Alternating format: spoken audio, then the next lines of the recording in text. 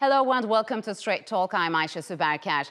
After its swift military takeover back in August, the Taliban promised both its people and the world that its government would represent all of Afghanistan. But 3 months in, those promises have not met global expectations. Thousands of Afghan girls and young women have not been allowed to return to school. Taliban officials say the stoppage is only temporary and that girls will be allowed to return to school once details on how to do so in accordance with Islamic laws are worked out. But that hasn't been enough for many in the international community. Turkey and Pakistan have called on the Taliban to be more inclusive before its government is given any official recognition. And it's not just Afghanistan where rights are under threat. Across South Asia, the plight of millions in places like Kashmir have often been overlooked. A military crackdown by India continues to raise concerns about abuses there. Also in Europe, the rise of xenophobia has many worried that minority groups there could face more discrimination and violence. And to discuss the difficulties millions in Afghanistan and across South Asia are facing, I'm joined by Pakistan's Minister of Human Rights, Shireen Mazari.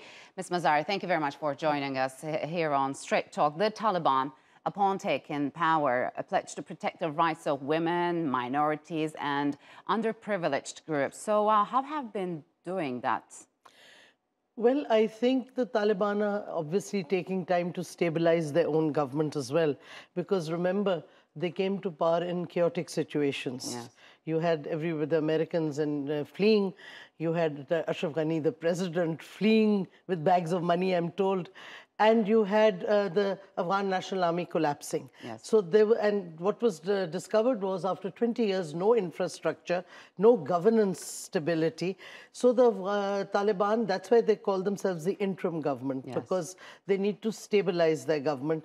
But all the countries, including the neighboring countries, including Pakistan, have made it clear that they have to live up to the commitments that they themselves have given regarding women's rights, because that's very critical Yes. for us, regarding the vulnerable groups, the minorities. So they have to prove that they're going to live up to those commitments if there's going to be international recognition and mainstreaming of that government. So thousands of young Afghan girls and women have not been going to school. The Taliban says they promise actually they'll be allowed to go to school once they figure out the details according to Islamic law. I mean, how important it is for women to be educated in Afghanistan?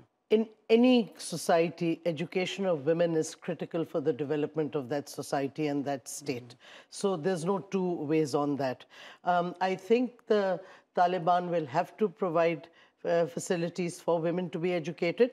Yes, they can devise the ways, and I want to point out different countries devise different ways. In France, a woman, a Muslim child is devoid or is banned from being educated if they wear a headscarf over their head. Yes, a woman cannot work in some European countries and if she's wearing a hijab or any religious thing. So, I mean, every country devises its own laws, but I think it's crucial for Afghanistan to be able to provide for the education of women. And I think the problem is that a lot of schools were devastated.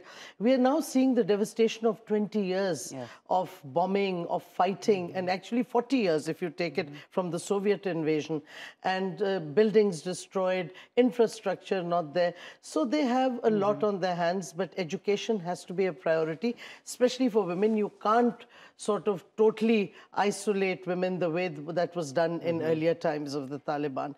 And I think the Taliban realize this, and we should actually, the international community should engage and push them and support them. Because you push somebody to the wall and isolate them, they'll become harsher. Yeah, because we hear some news, Turkish Foreign Minister Mevlut Çavuşoğlu has just said that Turkey has opened 10 schools for Afghan girls and women. So how have Turkey and Pakistan's joint approach to Taliban that they should uphold their commitments and form a more inclusive government so as to get a recognition? Has there been any significant change or development on that front? I think that cooperating together, it's not just Turkey and Pakistan, it's also Pakistan, Turkey, there's Russia, there's China, there's Iran. By supporting and encouraging the Taliban by helping them deal with the humanitarian crisis which is existing right now, by showing them that it'll be better for them if they cooperate with the international community, and if they don't deprive their own people, especially their women and minorities, of their basic rights. And I think that the education institutions are opening. In some parts of Afghanistan, they have already opened, including the secondary schools. In some, they haven't. But this is a priority, and I think we are all making clear to the Taliban that they need to be able to move on a priority basis. And when countries like Turkey actually are helping in building schools, then the argument doesn't exist that we don't have school buildings. Yes, so true. I think it's better to provide the aid and assistance to make the Taliban live up to their commitments, rather than taking punitive actions against them, which you just push them in a corner. Yeah. Let's move to the broader region. What could you tell us about the human rights situation in a broader South Asia as a whole? Well, I think we have mass human rights violations which are documented now internationally by the so-called democratic government of the BJP, Mr. Modi's government. We've seen what they've done in Indian-occupied Kashmir. They've tried to annex it.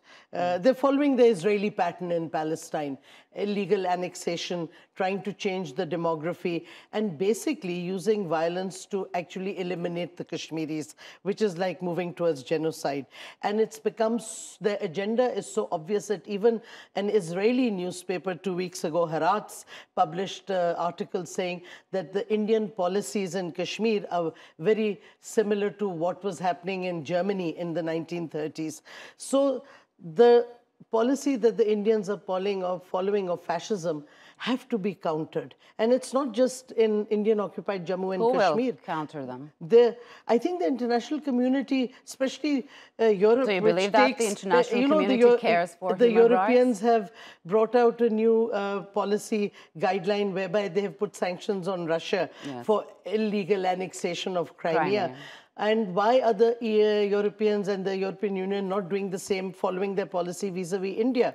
And Indians are also, by the way, now cancelling the Indian citizenship of their Muslim citizens. So it's across the board, there's this fascism that is emerging in India, and gross violations by the government itself and the state of India against its people and the people of Kashmir, which is being occupied by India. Are you calling on the international community? Do you feel yes, like we do, you are being listened to? We need to push them further. We're asking the Europeans, for example, to implement their own policies on human rights and illegal annexation.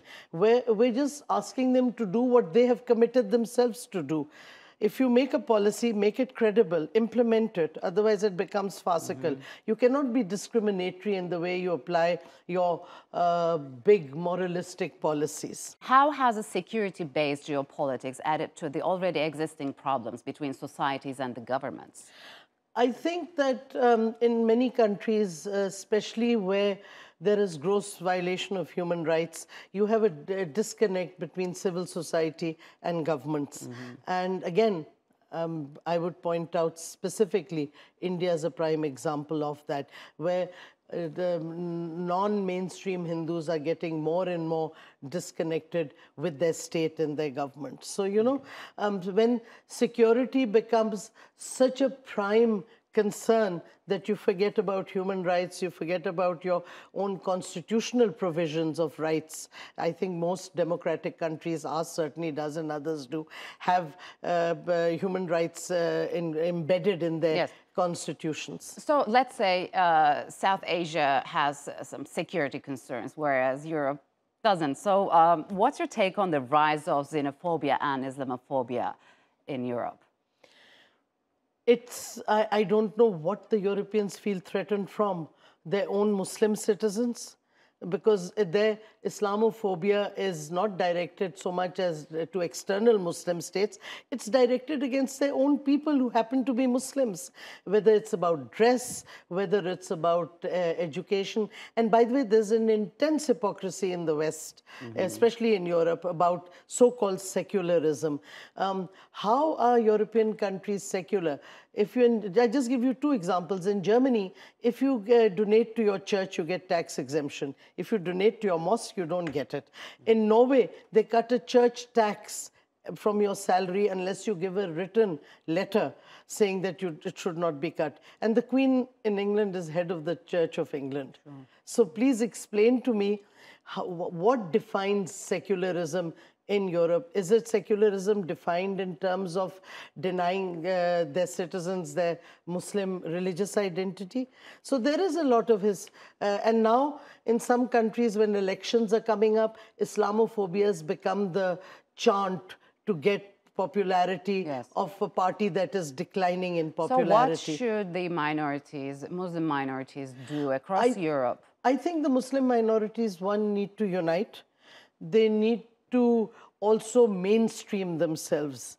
Unfortunately, a lot of Muslims tend to be ghettoized or to live in their own, little corners of where they are located. They need to be mainstream themselves. They need to be more active. And they need to show that they're law-abiding citizens and they should assert themselves within the law and for their rights like non-Muslim citizens of their countries. All right, Ms. Mazari, unfortunately, we're out of time. Thank you very much for joining us on Straight Talk.